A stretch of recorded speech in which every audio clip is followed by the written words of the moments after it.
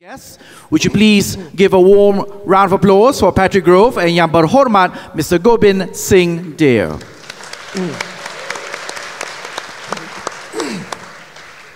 All right. Welcome. Thank you so much for taking time out of your schedule to join us today. So you know what, like every time when we've had an amazing VIP guest at Wild Digital, we start off the segment by giving them a special gift. And we wanted to give you a gift. Really? But we were told very strictly by our office, no gifts allowed anymore.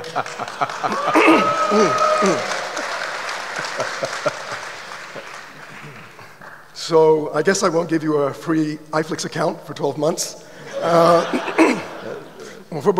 But so we insisted, we said, look, we really want to be respectful of here. We really want to give you a gift. And they said, no, ministers cannot accept any gifts except food. Yes. As you can see, lots of food in the last month. So you know what? We got you some food. Okay. So let's bring it out.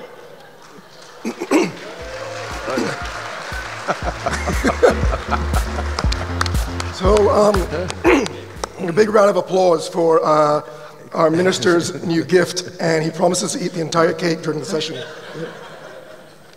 Seriously? Where's the cake?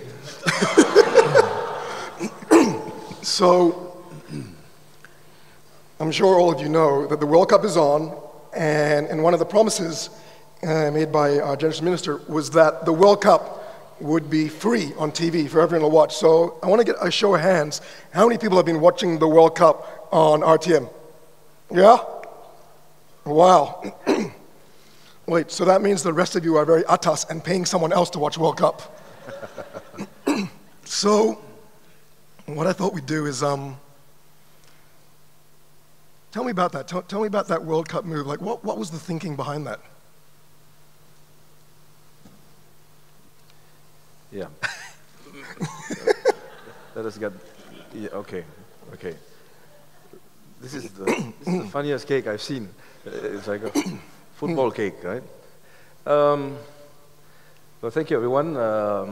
When it came to the World Cup, the first thing that people told me was that they couldn't remember RTM anymore, and that there was a need for us to try and promote it. Yeah. So, of course, timing was good, just after the elections. In fact, we had actually said in the manifesto that if we had won, then we would make efforts to air the World Cup live. But, we could only get certain games shown. I think it was a total of 61, if I'm not mistaken. Yep. No, sorry, total of 41. And some of them were live, some of them delayed. But I think it's good because at the end of the day, RTM has got greater reach than Astro. You must remember that many people out there don't have Astro. Yep. A lot of them enjoy football. Football, very popular in Malaysia. Yep. And I think this is an effort that a lot of people, especially in the outside, the rural areas, appreciate. So we finally managed to bring football to them on the screen. Of course, Argentina lost, but a good game though. But I think by and large, people come together when they watch football. Yep. It's great to sometimes sit with them in the warung and so forth, and coffee shops, and just watch everybody come together. So I think it's been a success. Some hiccups here and there, especially the delayed telecasts, but by and large, good feedback. I hope all of you all enjoyed it. Sorry we don't have all the games, but we have most of them, and let's see who gets to the finals. Yep. Who's your favorite? England. No, after what Neymar did that day. Brazil, of course. Yep. Beautiful. So moving on from World Cup, what I did is that to research for the interview, because I'm a tech guy and I didn't have much time, I just basically did a Google image search. Right. And I pulled up some images and I thought I wanted to talk about some of them. This is this is one of my favorite photos that I found of you. Lantine, can you tell us a little bit about that experience? And I think that was actually at Anwar's house. Yes, Correct. that was the day that Anwar Ibrahim was released. Yep. And of course I went to his house, and the reason why why we were laughing was because after so many years, it was really easy to get to meet him, because normally when you go to prison, you got to go through this whole process of being scanned down, you got to make arrangements, then there are layers of police officers that meet you and then take you to him, and when you meet with him, it's very difficult. So when you are so used to that after such a long period of time, and suddenly you can just walk into his house and sit right next to him, and it was really a moment of joy. So that's why I think both of us were happy, and it's good to see him. He's a great guy, Anwar Ibrahim, a man who's been through so much, and yet still so energetic and all ready to move ahead. So it was a great day, and it was good to meet him. Yep. Of course, you can see Mr. Lim Kit Siang also in the picture, on his right, and I think it's good to have them together. And so it was a great day, great moment for me. Beautiful. And I think that was a good photo. It was captured by someone who's obviously standing across us from the angle of the photograph. Yep. Yeah.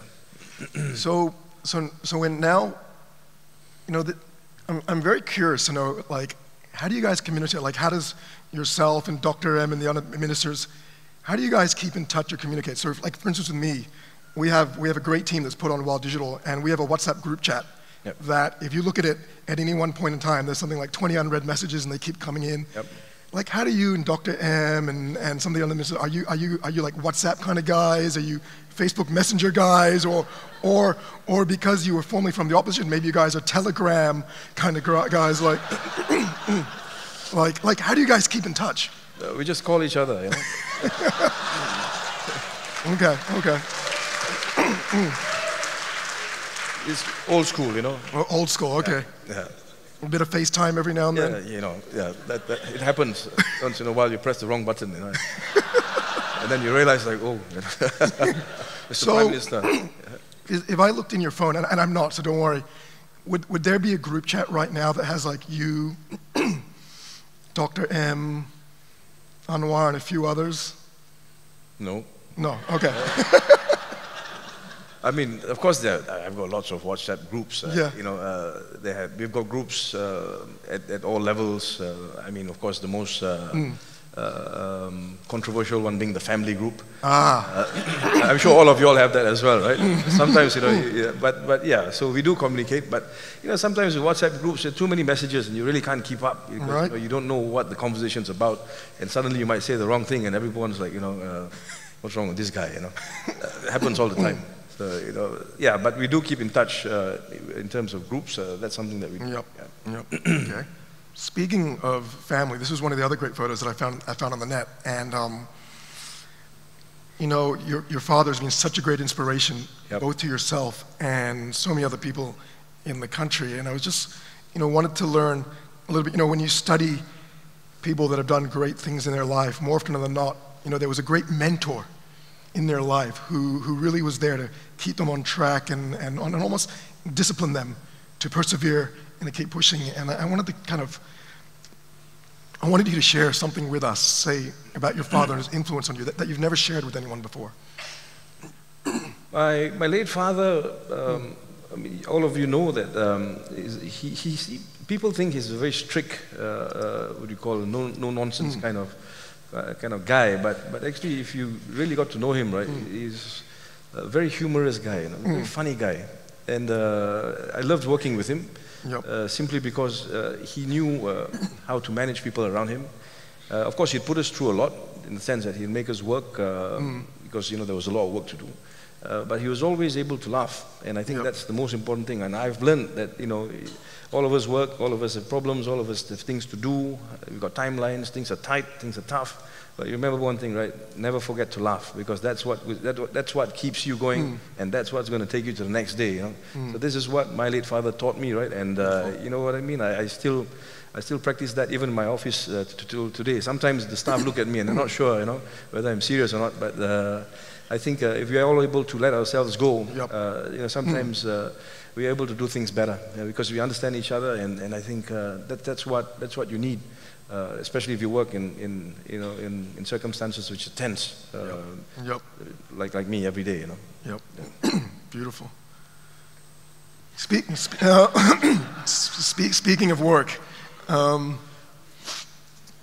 me about this. So I don't know how many people here actually know our Honourable Minister's nickname. What, does anyone know the nickname from his constituency? What, louder? Tiger. Little tiger. So tell, like, how did that? Why are you the little tiger? Why are you not the big tiger? I don't know. Well, actually, I think it was a little lion of Puchong, and this was 10 years ago. So I was, you know, put on a lot of weight after that, so grown a bit bigger. And I don't know, but I suppose it has to do with me in Parliament. That's what people say to me. Parliament 10 years ago, as far as I'm concerned, was very different. You're in the opposition, and you know, things are quite different when you're in opposition. In government, in opposition, of course, questions and you know, strategy, how it is you pitch things, arguments, trying to get answers, trying to, you know, open up things that people are thinking about. It's very different from being in government. In government, of course, you know, answers and how you respond to those sensitive questions. So I think in the process of the debates in Parliament, sometimes things become very, very heated up. Because they become heated up, you respond in a certain way. Of course, I've been quite loud. I've been suspended many times in Parliament. I was suspended once for 1 year without salary even. I mean, you know, so records of sorts. So I think it's from there that you know, people started to say that, and that's how it's caught on. I'm not sure why it's still little, but well, it's still there. I think that part of it hasn't been updated. So yeah. Okay, before we get a little bit more personal. So beautiful motorcycle. Yeah. So I wasn't sure, and I wanted to clarify. Was this a photo of you just like your typical day on the way to work, or is this like the next poster for like a Bollywood movie? Well, that's Sangeeta, my wife. She's seated behind me. You know, we went for a dinner. This, I think, was Vasaki, Selangor, the Selangor State Vasaki Open House 2 years ago. So when we went there, of course, motorcycles around, and someone said, "Hey, why don't you get on it?" So I got on it, and then my wife said, "Oh, wait a moment," and she got on it, and this is the photograph we got. I mean, you know, nice, I think. Yeah, but the motorcycle wasn't moving; it was on a stand. So, yeah. So I've got a few more questions, but there's one question when I've asked most people in the room. I said, "What would you like me to ask the minister?" And I think what you have before you in the room is you probably have the top 800 internet entrepreneurs or investors or professionals from around Malaysia and Southeast Asia. And I think a lot of people are really dying to know, particularly as the minister responsible for this area of the economy, kind of, you know, what are your thoughts going forward? So far, we know that you like free football.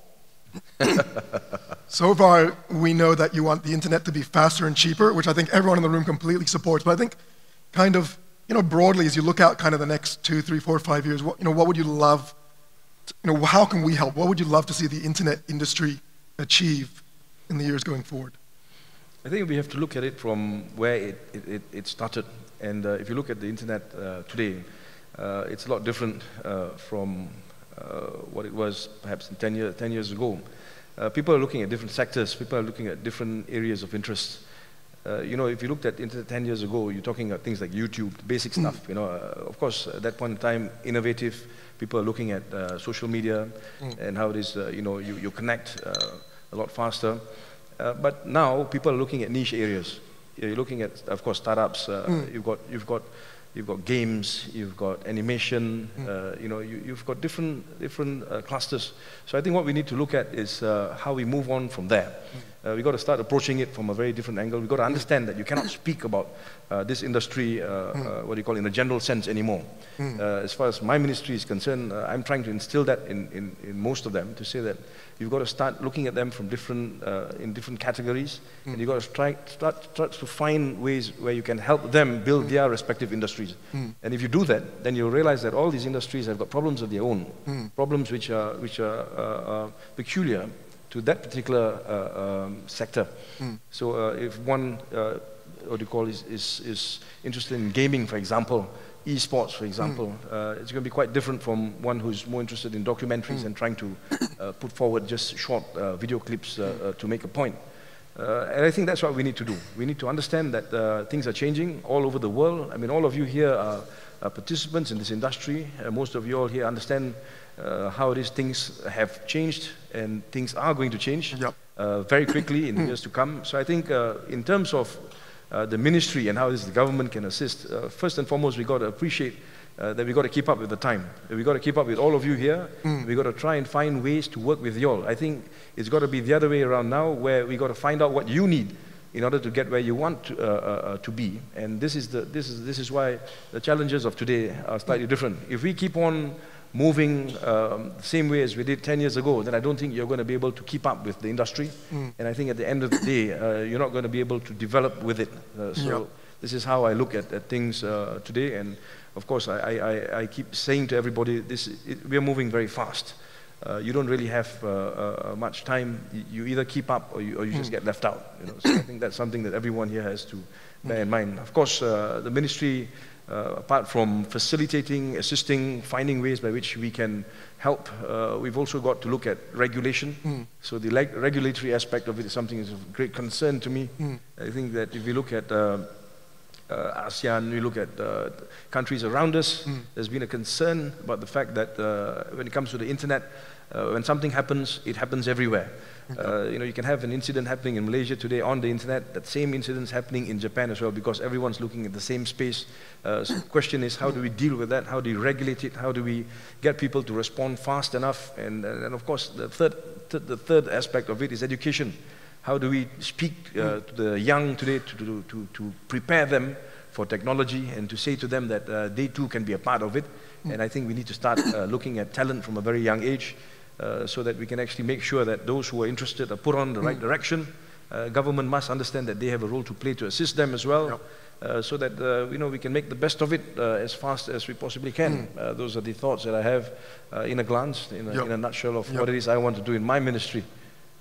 Beautiful. Hope that explains it. No, completely. And I think one of the things that Malaysia has, you know, as last time we spoke, we were saying, you know, Malaysia has historically been a great hub of some of the largest internet companies in Southeast Asia. So people like JobStreet, iProperty, iFlix, Grab, you know, these are all Malaysian-born companies. And, you know, so yet Malaysia only has a population of 30 million, but Southeast Asia has 800 million people. Malaysia consistently, and I think it's a beautiful thing, punches above its weight in terms of the value creation in the internet economy. And I wanted to get your thoughts on, you know, is this something that your ministry, and particularly Malaysia, is still want to support and want to build and grow upon? Yeah, definitely. I think we definitely want to support it. We definitely want to try and understand it a lot better.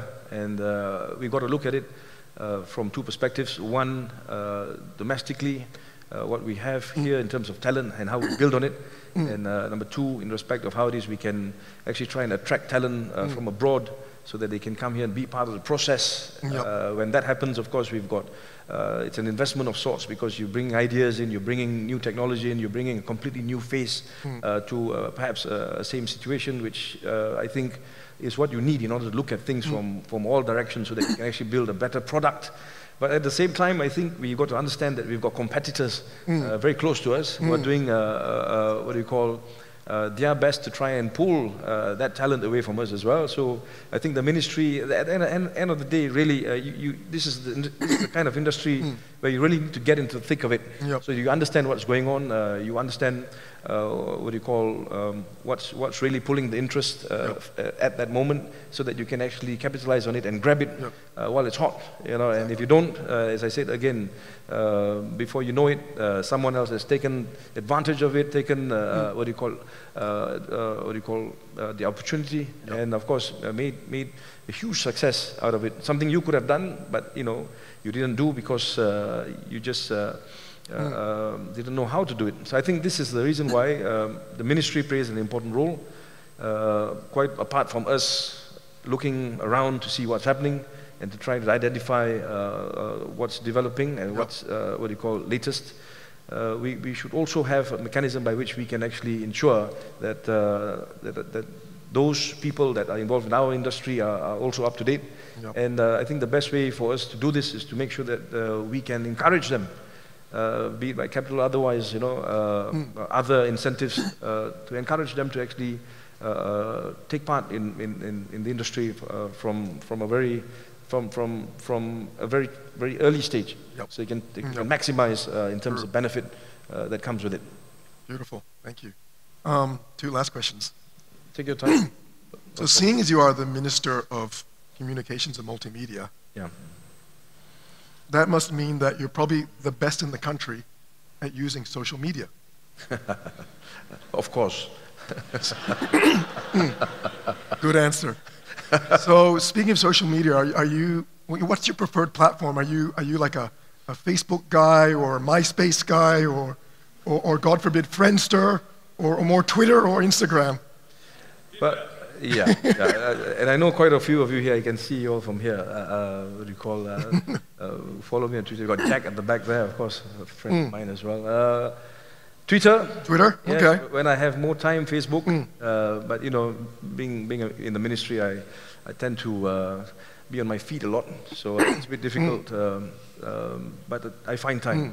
I know, if I can say, I notice on Facebook, you're a bit like me. You're a lazy Facebook poster because you just retweet what you put on Twitter. No, that's what I just said, because I'm on my feet all the time. So you know, that's what happens. But you know, so we looked at your Twitter feed. So you know my problems. Yeah, you get in some pretty interesting Twitter debates. Do you remember the first Twitter post that you ever made? Nope. Do you? I do. Does anyone want to see it? Yeah. Okay. So this is the Minister of Multimedia and Communications, so the #1 person in the world, or in Malaysia, on social media. And this was your very first Twitter post. You ready?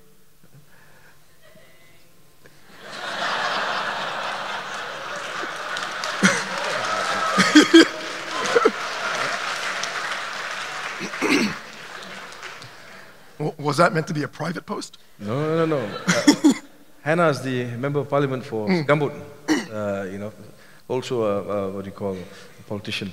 So she's the one, actually, I think, if I remember, she's the one that got me onto Twitter. And, you know, yeah, the rest is history. Do you remember your first Facebook post? Nope, I don't, of course. You got that as well?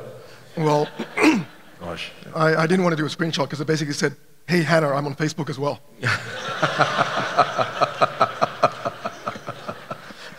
Actually, I do have your first Facebook post, and it's a really, really beautiful post. So I'm actually going to put it up. Can everyone read that? Okay.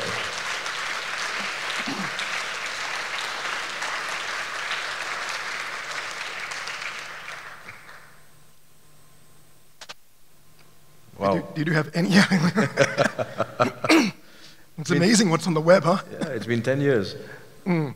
Incredible, huh? Yeah. What were you thinking when you wrote that?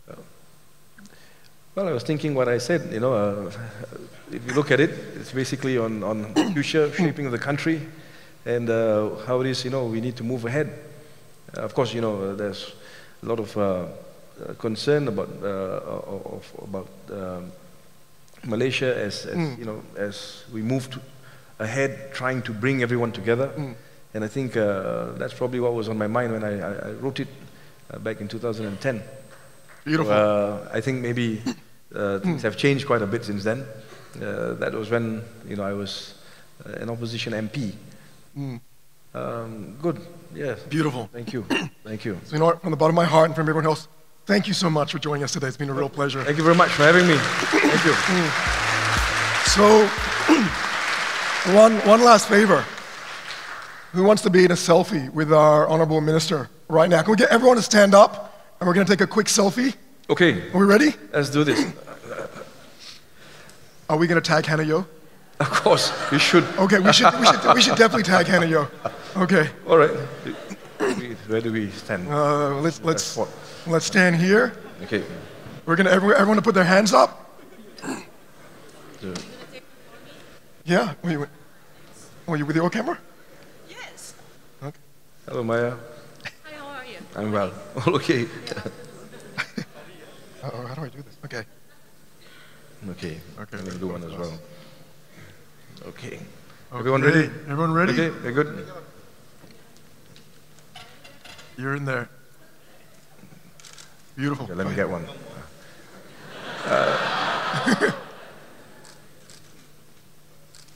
Okay. Beautiful. Thank you. Thank you so much. Yes, Thank you, everyone. Thank you. Thank you. Hey, man. All the best. What are you going to do with this cake? Makan. Thank you. Thank you. Once again, ladies and gentlemen, a nice warm round of applause for the Minister of Communications and Multimedia Malaysia, Yang Berhormat Mr. Gobind Singh Deo, accompanied, ladies and gentlemen, by Patrick Grove. Thank you very much, Yang Berhormat Menteri, for your candid conversation with Wild Digital 2018.